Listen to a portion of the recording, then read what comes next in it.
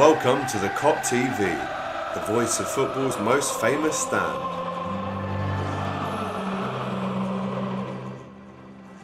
Hello and welcome back to the Kop TV. We're based here today in the Park Pub, outside the home of football, as you can see in the background. It looks like the Kop stand, and of course it wouldn't be right if I came down here now and didn't link up with the main man, the Scouse kid they're all talking about.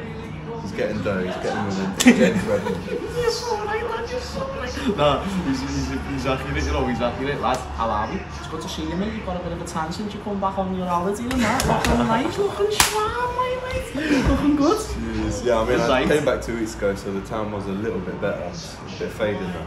But listen, we're here now to talk about Lincoln tomorrow night. It's a big game for the young lads in the team. It's a big game for those guys to shine. Let's talk about, first of all, how we think the match is going to go, and then we'll get into a predicted 11.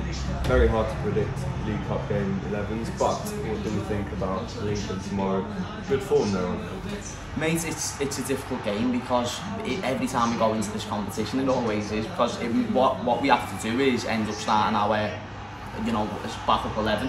And as we see, when a team hasn't had a bunch of football together specifically, it does tend to hinder the performances, you know what I mean? And listen, like you say, Lincoln, they're in good form, they're going to be highly motivated as well, mate, because this isn't just a League Cup game for them. This is the type of game when they get through against Liverpool, mate, their players are like, yeah, man, they're not asked, there's not going to be no fans. They're going to go for it, mate, they're going to get stuck in, the manager's going to be like, listen, this is the best team in the world, you go at them and you fucking show them everything you've got. And they don't care if they see Sadio Mane or Harvey Elliott on that left wing. They're going to take him out just as much. They're going to have the same hunger to take them out. It's going to be difficult, man. Yeah, I'm really looking forward to it. It's a game that, like we said, the youngsters are likely to play. Yeah. Let's talk about the prediction then in terms of the 11. So, I mean, we'll start off, we'll go back and forth. Okay. We'll do one each. So I'm going to go ADRIAN in goal. Yeah. Right back. Nico Williams. Centre back, I've got a funny feeling that Virgil might actually play and start, because obviously Gomez is out, Matip's out until after the international break, I'm hearing. What about Nat Phillips? I think Nat Phillips might be the other centre back. Do you think? Yeah, because that's what I was thinking, because I didn't know if Gomez was actually fully out for this game because I haven't looked into that, but what's it called? If that's the case, definitely out, yeah, okay, then well if that's the case then it probably will be Van Dijk, and I do think, I can't think of anyone else who plays centre-back for us in this game, so I'll probably have to be given to Nat Phillips, surely. I think if Kia van Hoover was still here, we'd probably be seeing him starting with Verge, obviously both Dutch. Left back, TSIMIKAS. Defo. I think you've got to give him a game, and this is the perfect chance to just get him introduced into the team, mate, and give him a go, see how he is, and you know what, lad, I'm excited to see him. I'm really excited to see him. He's been the shining, that's like we've least talked about out of everyone, like even before we signed Thiago and that, was literally we've made no signings. No, we have signed TSIMIKAS, you know, mate, it's like... Show some respect, guys. We have spent 13 million on a professional football. Exactly. Comes from Olympiacos. Funny fact about Olympiacos. If ever anyone asks you who's the most successful team in Europe in terms of league wins, it's Olympiacos. 46 league wins. Anyway, that's for another story. Right, let's get into the midfield. First name I'm going to throw at you, Curtis Jones. What formation are we going with? I'm going with our normal formation. Normal formation. Curtis, maybe on where Ginny normally plays, on the left, middle left.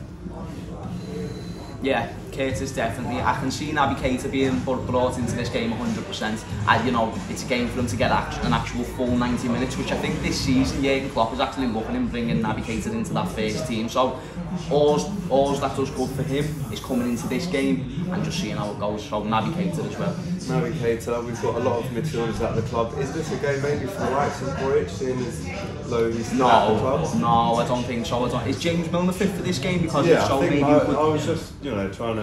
I understood what you were trying to do. Milner will start. Yeah, I understood what you were trying to do, but that's not... Grujic is probably never going to... You know what I mean, lads? It's like Grujic is probably never going to play for the club again. So James Milner, if we're doing a prediction, James Milner to start.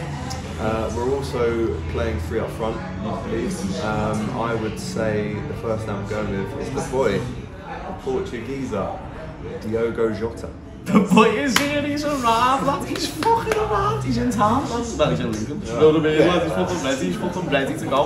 Lad, I can't. And you know what? I think every Liverpool fan is expecting him to start at this game, so if he didn't, it'd be mad. But I hope he does, because I think it's a great chance for us to get excited at least about him. I mean, it'd be heavy if he went in and had a shit performance, but we can always say it's his first game, he needs to adapt and stuff like that. But listen, mate, get him in there. I feel like he can. If anyone can terrorise the defence, it's someone with the quality that Jota has. So I think he's a must if anyone's going to be brought into that team. I'd say so. Origi up top. Yeah, man. You know, he's not gone yet, and he can still contribute a lot to the team. Some people could argue Brewster with the fact he's still here, but I think Origi could just offer that definite goal that we 100% might need in this game. 100% might need a new. Nah, do you know what I mean though? Like, it's just because you don't know if it's going to be one of them tight 0-0 games or if it's going to be 1-1. Whereas Origi, if he's on that pitch, I think he's more likely to go and nick a winner than Ryan Brewster. But that being said though, Ryan Brewster has gained experience since he last played for us. He's not just someone who's played for our under-23s anymore. He's a championship proven player. We're facing a club who aren't even in the championship. So I'm happy to see any of them start, but I do think Origi gets the edge.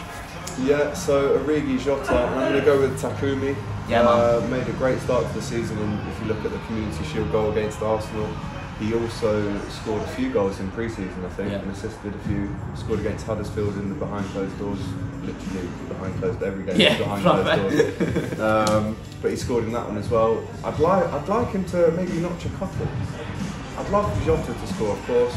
Divock to get his confidence up if we need him off the bench against Arsenal.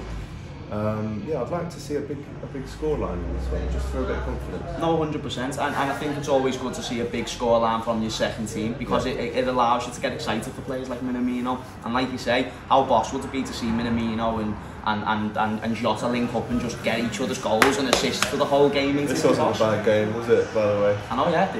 Mate, if you don't know what game he's talking about, it's like one of my favourite, it's probably my favourite game of all time, bar the Barcelona game.